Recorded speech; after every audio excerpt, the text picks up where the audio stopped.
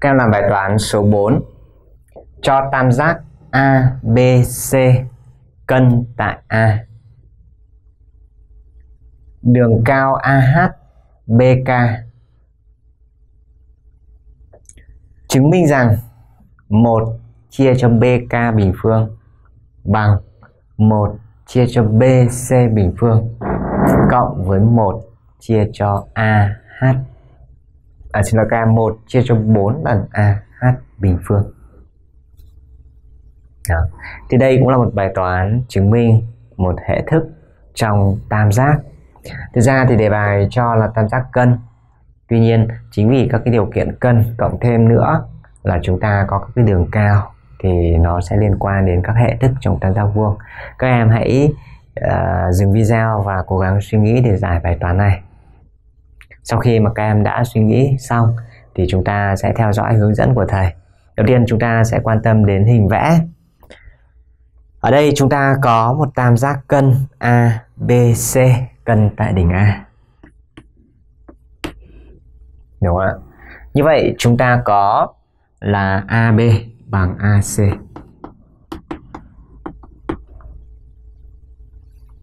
Các em có AH vuông góc với BC. Chúng ta có BK vuông góc với AC. Và mục tiêu các em cần phải chứng minh là 1 chia cho BK bình phương bằng 1 chia cho BC bình phương cộng với 1 chia cho 4 lần 1 chia cho 4 lần AH bình phương. Đó.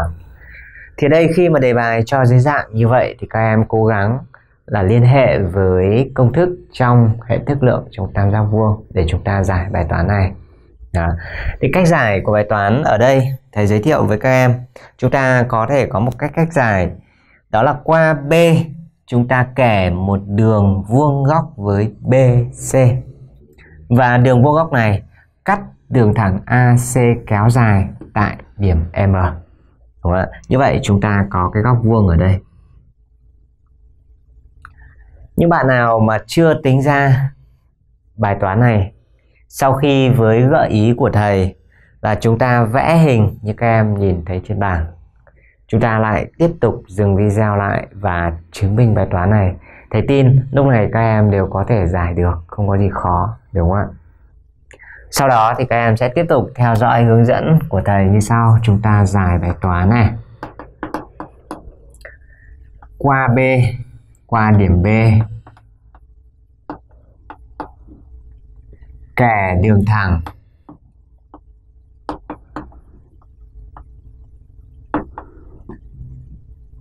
vuông góc với BC và cắt đường thẳng AC tại điểm M. Đó, AC tại điểm M. Các em nhìn thấy, thế bây giờ chúng ta có MB vuông góc với BC, chúng ta có AH vuông góc với BC. Như vậy rõ ràng AH song song với MB, đúng không ạ? Từ đây chúng ta suy ra AH song song với MB. Vì sao? Vì cùng vuông góc với BC. Chúng ta có tam giác ABC cân tại A. Vì nó cân tại A cho nên đường cao hạ từ đỉnh và trung tuyến cộng thêm phân giác hạ từ đỉnh đều trùng nhau, và do vậy chúng ta suy ra H vừa là chân đường cao nhưng đồng thời cũng là trung điểm của BC. H là trung điểm của BC. H là trung điểm của BC. Đúng không ạ? Như vậy chúng ta có này, một đường đi qua trung điểm và song song với một cạnh trong cái tam giác BCM thì rõ ràng AH là đường trung bình suy ra AH là đường trung bình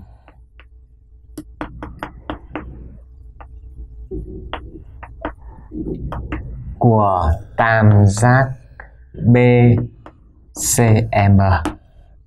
Và đường trung bình thì bằng 1/2 cạnh đối diện. Vậy chúng ta suy ra AH bằng BM chia cho 2. Hoặc ở đây các em cũng có thể áp dụng định lý Thales cũng được, đúng không ạ? Chúng ta có AH song song với BM và chúng ta có HC chia cho BC thì bằng 1/2. Từ đó các em suy ra AH bằng 1/2 BM.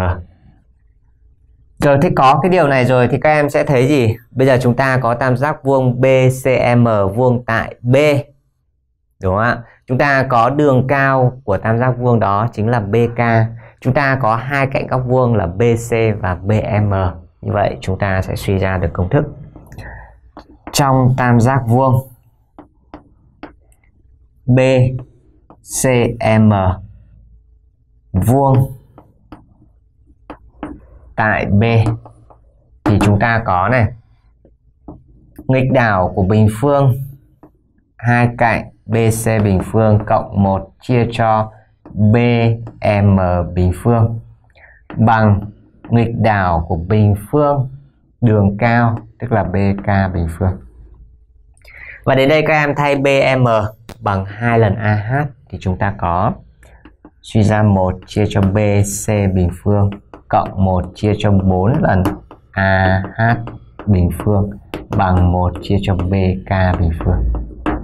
Ở đây chúng ta có điều phải chứng minh. Đó, như vậy thì trong cái bài toán này các em vận dụng linh hoạt các cái biểu thức liên quan đến các cạnh trong tam giác vuông và chúng ta đã giải được xong bài toán. Chúng ta kết thúc bài toán ở đây.